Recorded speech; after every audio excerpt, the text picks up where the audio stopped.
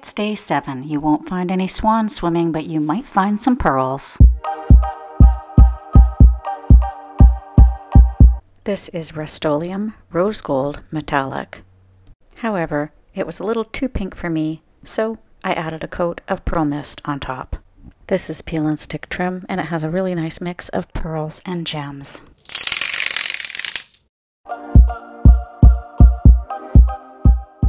I generally like to start off my cone trees with a nice solid base, and this one is no exception.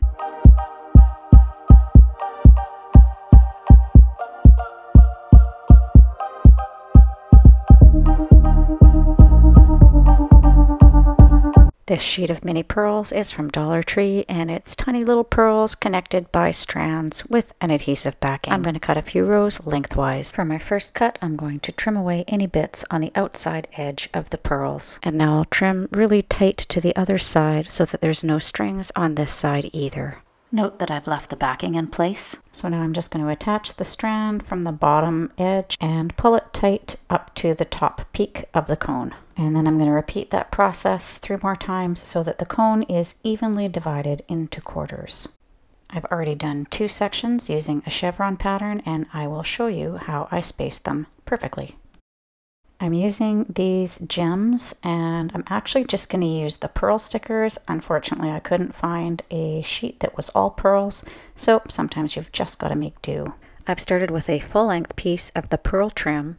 Attach one end in the lower corner and pull it tight across at an angle so that it fits across the section.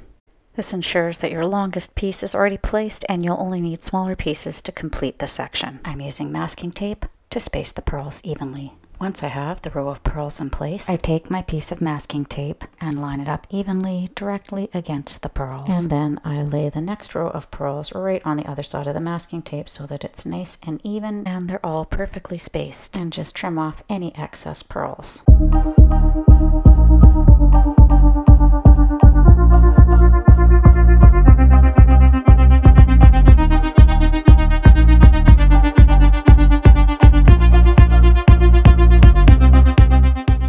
This is a classic chevron pattern. Continue this pattern around the cone. I have used 6 rows of pearls in each section. And now that I have all these sections, I just feel obligated to fill them up with something. I'm going to use these really cool rose stickers that I picked up at Dollarama. These stickers came in 2 sizes, and I'm going to use both, alternating between rows. Starting with the smaller stickers, I'm placing it across the section and alternating with the larger piece. Try to keep them centered, and if they're a little too large for the section, you can always trim them, or you can even press them a little closer together so that they fit. Continue alternating sizes until all of your sections are complete.